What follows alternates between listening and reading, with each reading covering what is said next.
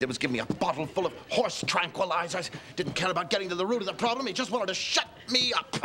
Oh, I think it might be time for one of those pills.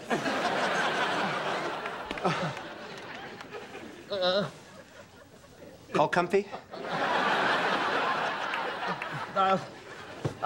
This won't do.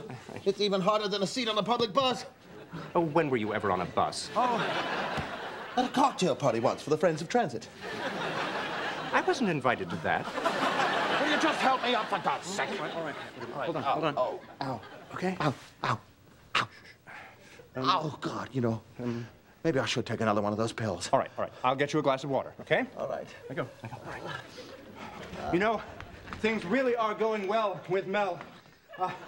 I've been out with her almost every night. I don't want to jinx things, but I dare say we're well on our way to becoming what might almost pass for an item. I knew it, Frasier. She is just the...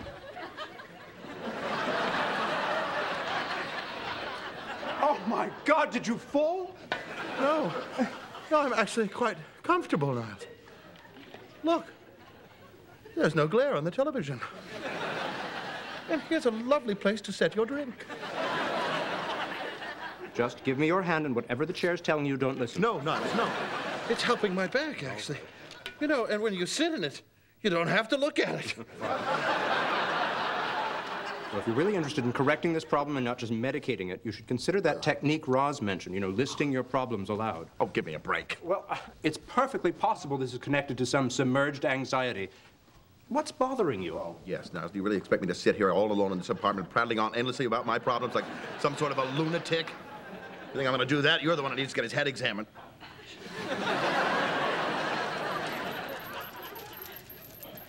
Oh, good God. Oh, Annie. Please, just chew. Get off of me. Get off of me.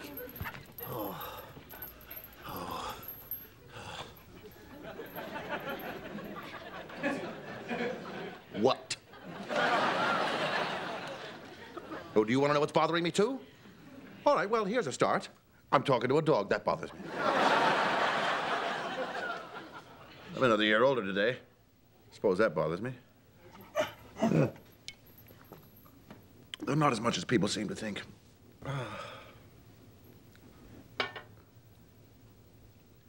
I'm still single. That's a big one. Not having a woman to share my life with. The only women in my life are friends.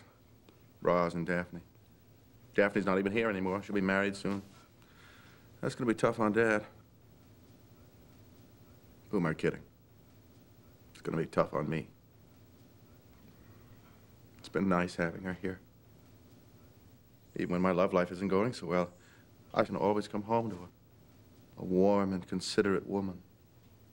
You know, that's probably why I've been so brusque with her lately. I know that once she's gone, I'll probably be twice as lonely. Well, it's quite a realization, isn't it? I really do love Daphne. Now I'm about to lose her. I've got to show her how I feel about her while I still have a chance.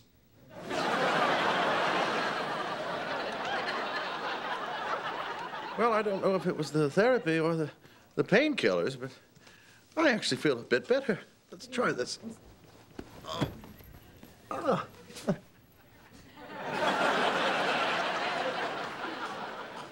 You know, there are subtler ways to let the patient know his hour is up.